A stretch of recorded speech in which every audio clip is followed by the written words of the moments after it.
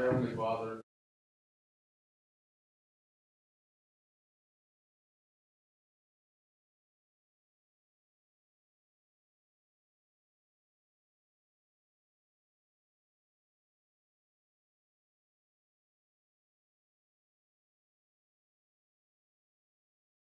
allegiance.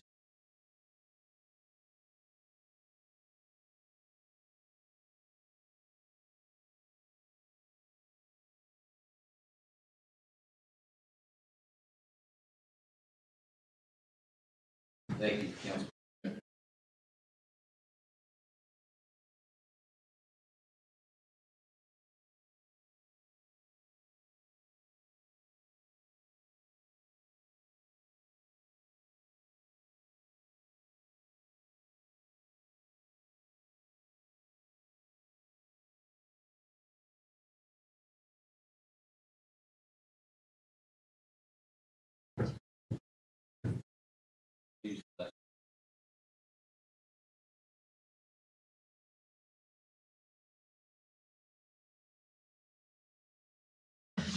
Evening.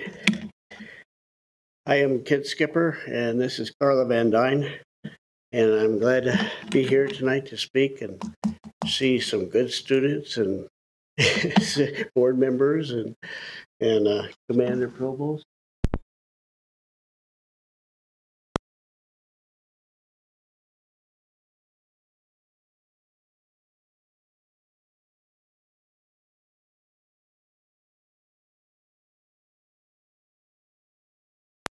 So, 6 years. I love to recycle my biomass, my yard work, instead of put in the garbage. Appreciate the project. What I came to tell you about is we are asking why is a policy for new home builders pay for full service that we haven't used yet.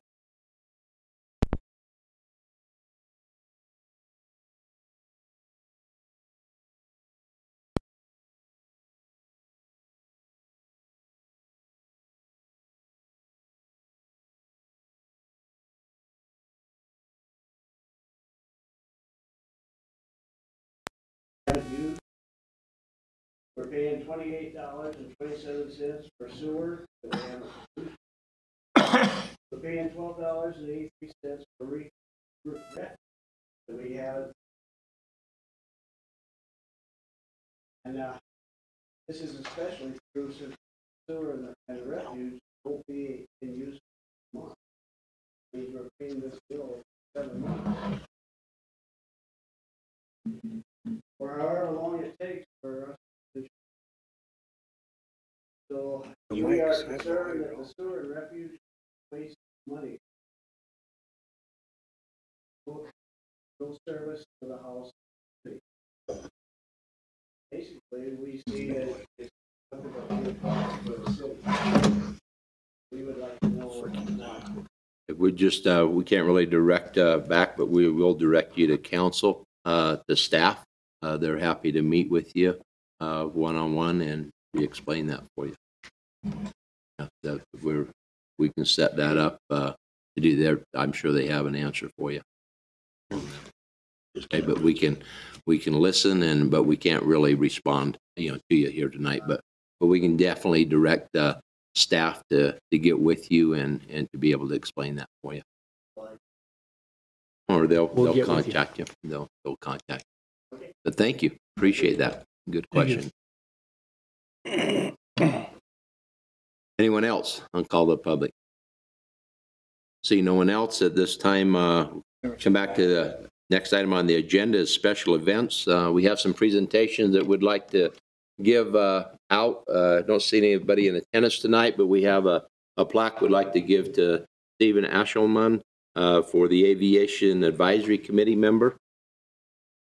We also have a certificate of appreciation for Doug Ward for the Parks and Recreation Advisory Committee member. Robert Hepner, who served as the Board of Adjustments member from October 18th to April of 19. And to Pastor Steve Hare, who served on the Board of Adjustment member here from October 2005 to April 2019. We'll see that these guys receive these plaques, but we want to thank them for their service to the community. And next item we have is the consent calendar. Is there any items on the consent calendar that need to be pulled or discussed separately? Councilmember Alsop? Yeah, Mayor, I'd like to pull item F just for some clarification. Just Okay. got a couple Item questions. F for clarification, that's fine. I'll go through the other items here. We have item A, a proclamation of the mayor proclaiming the full support of participant in the Census 2020. Item B, consideration of a commercial hangar lease operating agreement with Aero Products Component Service, Shola Regional Airport.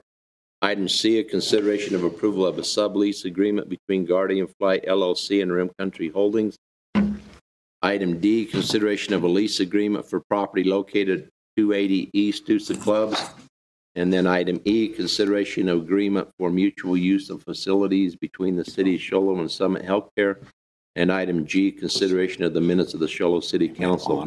Need a motion for those items of the consent calendar with the exception of item F. So moved. We have a motion by Councilmember Leach, second by Vice Mayor. All those in favor? Any opposed? That passed 7-0. This time we'll go to item F, consideration of acceptance of Bison Golf Villas. Vice Mayor. Thank you, Justin, for coming up. Appreciate that. The question I have is, after reading everything and looking at all the paperwork that I read on and everything else, can you give us an explanation of what's really happening if we vote this thing on? Just what's going on with this, so when we vote that we know what's happening, so everybody will know what's happening instead of just us.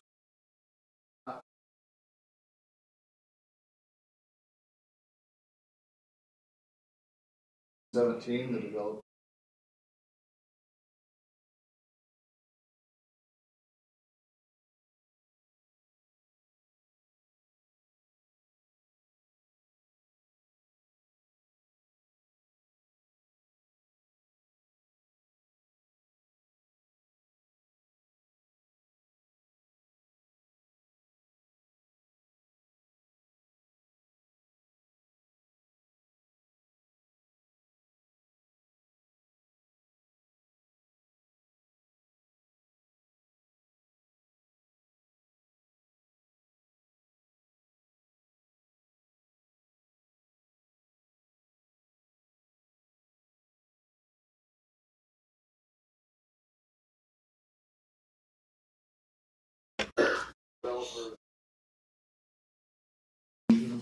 Portion. Sure.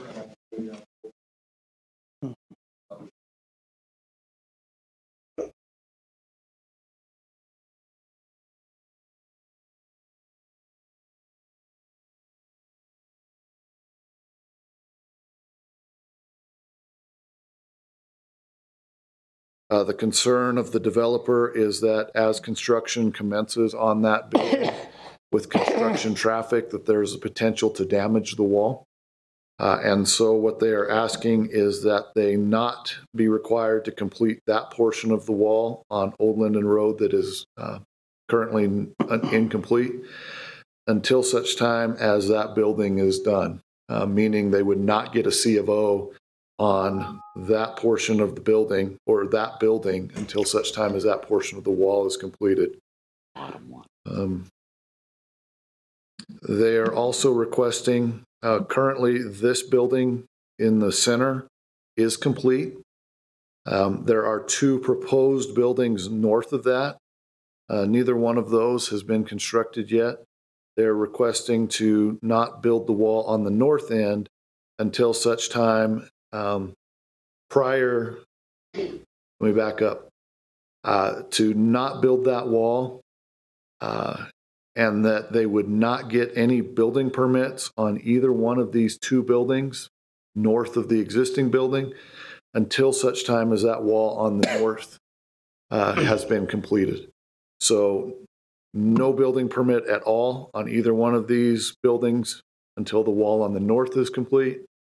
No C of O at all until the until the wall along Old Linden Road is complete. And the concern there again is potential damage to the wall during the course of construction.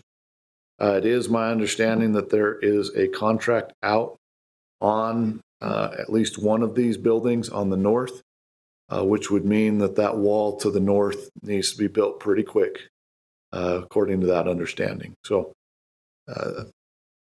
And that's that a block addressed wall. the block wall. Yeah, it's required to be a wall, and I'm paraphrasing from memory, so please, little latitude appreciated. The wall on the north is required to be of similar composition and materials as the wall that already exists along Old Linden, so a block wall. So, okay, those last houses, those last ones that you're showing going down 36. Okay, those two there. Okay, you're talking about a wall on the north side of that, but what about along 36? There was no wall required along 36. There's no wall required along 36. Okay, the one that's along Old Linden Road, if you're not going to put that wall up there, is it the reason, one of the reasons is to have more access to get in to build that? And if it is it, are we given permission to come off of the Old Linden Road there, or does that, or do they automatically have okay to go off Old Linden Road? The primary concern is the potential to damage the wall. There may be, just because of the location of this building, it is kind of landlocked, to be honest with you. It does not abut the parking area. There may be times when equipment does need to come off of Old Linden. There's not an actual restriction against that. Obviously, it's something we'd like to limit as much as possible just because of the traffic patterns on Old Linden. But if there's a piece of equipment that has to get in to set a truss or something like that, I mean, it's got to get in from a practical standpoint. So again, try to limit that as much as possible, recognizing that there may be times that there's really no other choice. Yeah, it's just a safety issue of that Old Linden Road, right? There's that little bend where you look once and there's nothing there, and you look again, it's right on top of you. So Absolutely, yes, for understand safety that. just reasons, I just kind of want. So those are the questions I have. Thank you very much. Any other questions? Just real Councilmember quick, Leach. so we're accepting this for the 2-year warranty. Do we do that to every building? Is that what you're doing here? The warranty is initiated on the public infrastructure. In this case, this development is a pretty classic example of what we would call an infill, meaning the majority of the public infrastructure was already in place. The water lines were in place, the sewer lines were in place. There is a small portion of the water line. It ran along through this portion of the property, and they actually had to reroute it around a corner of the building in order to facilitate the construction of that. So really, when we're talking about the warranty, we're talking about a piece of water pipe that really isn't much longer than how this room is wide. Everything else was already in place. Didn't they put some ribbon curb though out on the road and stuff there? Right, the roadway, that's part of the warranty. So, that. Any other, Councilmember Crittenden? No, go ahead if you have a question. Councilwoman Cookout? I was just wondering how they're accessing the buildings. Is that little parking spaces? I'm going to go here. Well, actually, I apologize. I wish I had one. Hindsight being what it is, I wish I had one that was zoomed in a little bit better. So the access to the property is off of 36 Drive. That is the only access. There is no access off of Old Linden Road, except for the potential, as we discussed earlier, for some very limited temporary construction access. There is a parking lot that has been installed along the east side of these buildings, between the buildings and 36 Drive. You'll also notice as you drive by that there are some garages that have already been constructed. So there's a mix of surface parking as well as garage type parking within those. And the garages will continue to be developed as the units are developed. Any other questions? Councilmember Crittenden? I move to approve the consent calendar, including 7F. We've already approved the consent calendar. Just make your motion to approve 7F on the Okay, I consent move to calendar. approve 7F on the consent calendar. Thank you. We have a motion and a second by Councilmember Kelly. Any other discussion? Call for the vote. All those in favor? Any opposed? See that pass 7-0. Thank you. Thank you, Justin. Next item we have is item 8A of new business. Consideration of application submitted by James Applegate on behalf of the Show Chamber of Commerce for special event liquor license for 16th annual Show Days on June 7th, 8th, and 9th, 2019 at Frontier Fields. Tamara Reedhead. Thank you, Mayor. James Applegate, representing the Show Chamber of Commerce, submitted an application for a special event liquor license for the 16th annual Show Days at Frontier Fields, scheduled for June 7th, 8th, and 9th. The license will allow the Chamber of Commerce to sell alcohol during the event. There is an existing 6-foot chain link fence surrounding Frontier Fields where the alcohol will be sold and consumed. The Chamber will institute a 1 beer purchase per purchase policy this year, as recommended by the Police Department, and post signage stating the same. This will minimize the possibility of purchasing alcohol for others. One entrance exit gate will be open for participants to enter and leave the area and will be manned by at least 2 and up to 4 security personnel provided by the Arizona Rangers to ensure no alcoholic beverages enter or leave the fenced-in premises. When available, the Rangers will roam the field to provide additional security. The northwest corner of Frontier Fields will house the kids zone, and no alcohol will be allowed in that area. The police department, the Show Police Department, performed a background check on the applicant and found nothing that would preclude approval of this special event liquor license. The application and action taken by the council will be forwarded to the Department of Liquor Licenses and Control. Unlike regular liquor licenses, the council's decision is final for this application. Any questions, comments? I'm just going to just be careful. Last year, I think you had 2 incidences with Show Days of overconsumption a little bit when we want to, try to protect against that. Yes, Mayor, which is why we put in the new policies. Side of it. Look for a motion.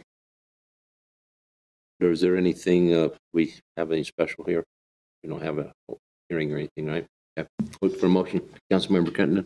I move to approve the application submitted by James Applegate for a special event liquor license for the 16th annual Show Days on June 7th, 8th, and 9th at Frontier Fields, Show, Arizona. I have a motion. Is there a second? Second by Vice Mayor. Any discussion? Call for the vote. All those in favor? Any opposed? See that pass 6-1. Thank you. Appreciate it. Council, thank you, Mayor. Next item we have is item 8B, change order for consideration of the approval of contract change order number 2, increasing the construction costs for Show Regional Airport runway 0624 rehabilitation project. Mr. Barr. Good evening, Council and Mayor. Thank you. On June 5th, 2018, the City Council authorized the Mayor to sign the grant to fund the runway 624 rehabilitation project in an amount not to exceed $2,036,955.35. Soon after construction began, the contractor encountered unforeseen conditions that resulted in additional cost of $150,878 and 9 cents. For the project in change order number 1, the council approved change order 1 at the February 19 council meeting. An additional $91,260 cost related to the change conditions was submitted at a later date for a second change order. The second change order had to be reviewed and approved separately from change order 1 by the Federal Aviation Administration, FAA.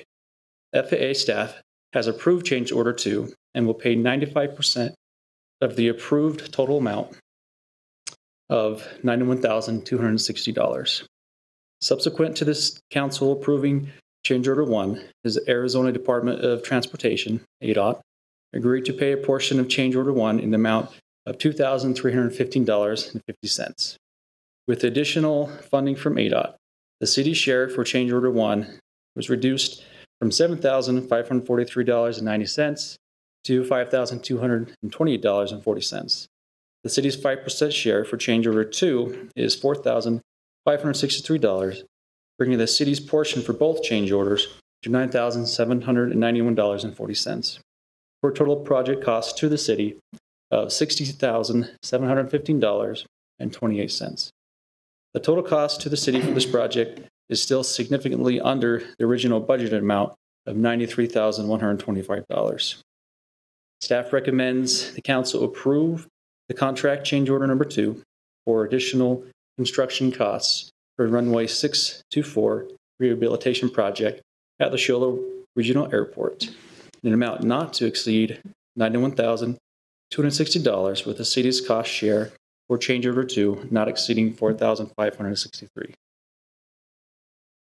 All right, is there any questions on that? Yes. Councilmember Leach. Now say that in layman's terms. So it's going to cost us $4,000 to get 91 or 9. Is that what you're saying? It'll cost us, that's right, 5% of that, which is $4,563. And the FAA is paying $86,697. And I can tell you the reason I'm not a fan of any kind of change orders. This one, of course, is pretty easy, but a lot of these contractors will come in there and bid it and then know that they're going to change it later just to be the lowest bid. So I watch out for that. This isn't that way, but yeah, I'm good. Thank you. Any other comments? Councilwoman Kakavas. How close are we to be having the project completed? It is, the runway's finished and it's open. Right now, there's a little bit of discussion on some of the paint that was done on the runway, the markings. They weren't done exactly to design and the specs that the FAA had asked. Actually, as of just recently, the FAA decided they would approve what was there and weren't going to require us to fix it. But we still have to give the contractor the chance to come and fix it, because if it's not done right, we're not going to probably give them 100% pay. And that's still under discussion right now. So we're not exactly sure where that is. Any other questions, comments? I'll look for a motion. Councilwoman Kakavas. I move to approve contract change order number 2 to increase the construction costs for the Show Low Regional Airport runway 0624 rehabilitation project from $2,187,833.44 to $2,279,093.44, with the city's share of this cost not to exceed $4,563. Almost more expensive to write that than it is to approve it, isn't it? Second by Councilmember Lee. Any other discussion? Yeah. Okay. Call for the vote. All those in favor? Any opposed? See that pass 7-0. Thank you. Thank you. I just want to shout out here that it's the 50th anniversary of Municipal Clerks Week, and we have 2 great city clerks. And so, Tamara Reedhead and Rachel Hall, thank you for what you guys do. 50 years, you're not even on the job that long, but you might be by the time you get done here. But no, we want to not that old. Acknowledge that we got great clerks in the city of Show Low, and thank you guys for what you do. It's great. Next item, we got a summary of current events. Any council members wishing to talk on current events? Councilmember Leach. I just want to thank everybody that came out to the 66th annual city anniversary party and the 7th annual barbecue throwdown. The city staff, if you ever put an event on that the city's running, these guys and people do an amazing job. All we get all week, and I got to babysit 50 teams out there, 45 teams out there, and that's all you hear is what a great staff we have. They pick up their trash, they do everything for them. But I think it was a great success. Carrie and her group at Parks and Rec, they just do an outstanding job. And if you missed it, next year it's going to be the same weekend, first weekend in May 2020. Thank you. Thank you for what you do, Councilmember Leach, and putting in organizing and working on that for the council too and for the city. appreciate your efforts. Councilwoman Kakavas. Last night, Councilman Crittenton and the mayor and I attended the teen court graduation with City Manager Mutter, and it was just really gratifying to see the growth of our youth in this community and the work that our leaders do. We appreciate Judge Patterson for all the work she's done on that project, and it really prevents a lot of kids going astray. So thank you for your work on that. Okay, thank you. Vice Mayor? Thank you, Mayor. Just attended a few meetings this last month. One was the Meals on Wheels. We starting to get a little busy with people coming back up, and we have a lot of good donations from different communities, businesses, and so we just wanted to thank everybody that's been helping us and sponsor the Meals on Wheels program here in the city of Show Low. Also attended a Main Street board meeting where we're getting ready to beautify the corner here on 9th Street and the Deuce Clubs. So hopefully within the next few months you'll start seeing some movement on that and make that thing look better. So, and the last thing was I attended a White Mountain Safe House banquet last week or 2 weeks ago, and I had a great time there, and they raised a lot of money to help battered women, and hopefully that is going to help people out that are in the dire needs for some protection and stuff like that. So thank you, Mayor. Thank you. Any other council members? I just want to thank the citizens and the staff for the work they put forth in the day of service that we had here. Last couple of weeks, I was able to do some work at the high school. We had some youth that showed up and was able to paint some inside and outside of some buildings and do some landscaping. We appreciate those that were in attendance for that as well. We have a great community, a great city. It's becoming springtime, summertime, so great to see a little bit of rain today to soften some of the fire dangers and stuff. Every little bit helps. It's great to get rain in May, so great blessing. City Manager. Thank you, Mayor. Just a couple items here. As was mentioned earlier in the meeting, our 21st annual beautification program called Project Clean Sweep kicks off mid-May and runs into June. Show Low residents can dump green waste for free for 2 weeks at Dirty Deeds Green Waste, beginning Monday through Saturday, May 13th through May 18th, and again from May 20th to May 25th from 8 a.m. to 4 p.m. And that's at the Dirty Deeds Green Waste site. In June, we have a bulky item pickup on Monday, June 3rd through Friday, June 7th. Citizens can haul debris for free, also haul debris for free to Lone Pine Transfer Station, Monday, June 3rd through Saturday, June 8th, 8 a.m. to 4 p.m.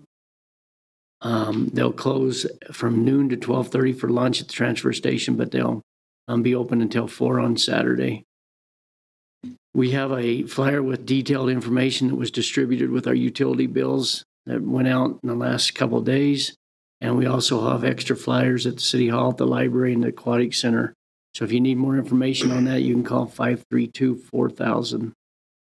Registration's open for the May 5th until May 15th for the Memorial Day softball tournament, which we held Saturday, May 25th and Monday, May 27th.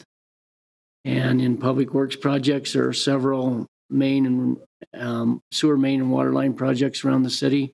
One in particular that has got a lot of attention is the sewer main extension project on the west side of White Mountain Road. That is nearing completion and should be finalized in the next couple of weeks.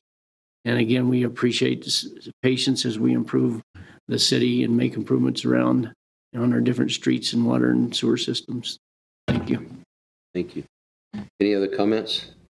Councilmember Leach. Just real quick, I want to encourage everybody to use some of that services to clean their yards. It's pretty nice that the city cares enough about our community that we have these free pickups, because you can be cited if your yard looks like a junkyard, but it's pretty nice that we offer this service. So I just encourage everybody to use it. I think it's pretty, you don't see too many communities anywhere that offer a service like that free of charge. So I think everybody should take advantage of that before it stops. You never know.